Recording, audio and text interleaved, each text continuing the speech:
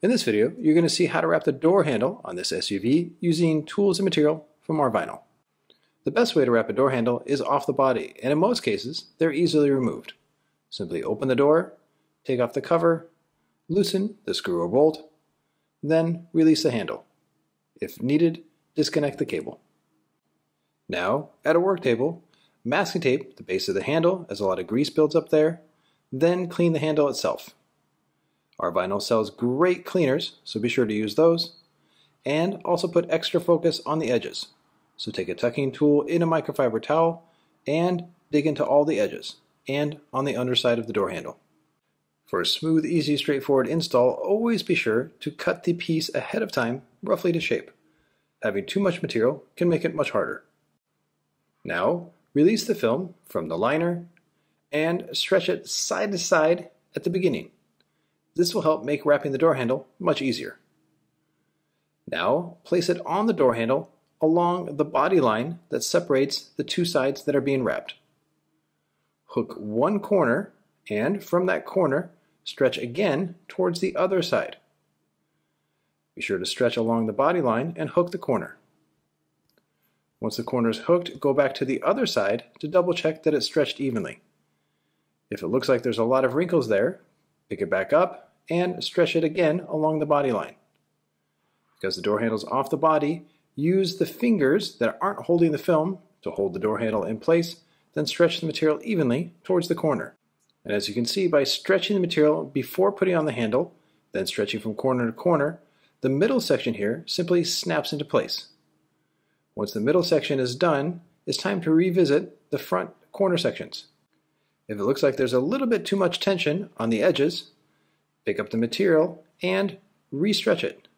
So here, those wrinkles are shifted towards the wider, flatter section towards the front, and once the wrinkles are even and smooth, it can be sealed flat on the edge. The exact same procedure can be done on this corner as well. It can be picked up, shifted towards the front, and now, once everything's nice and even on all the edges, heat is added, and what this does is activates the adhesive, so it firmly sets up on the edge. This is very important to do before cutting. And also very important before cutting is to tuck the material to the edge, click the blade so it's extra sharp, and now run the tip of the blade right along the body line. It's very important for the free hand to hold the door handle firmly so it doesn't shift, and if done correctly, the tip of the blade will hold the gap cleanly so there's no chance of it jumping out and damaging the door handle.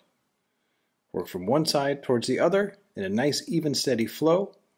Then, once the cut is made, simply release the excess film by pulling away, then always come back in with a tucking tool to seal the edge. For the button at the top, simply form the film around, but there's no need to cut it out if the button is flat. Now here from the bottom side, even out the tension so it goes just on to the other side of the door handle, then cut away the excess film right at the edge. Only cut when there's no wrinkles.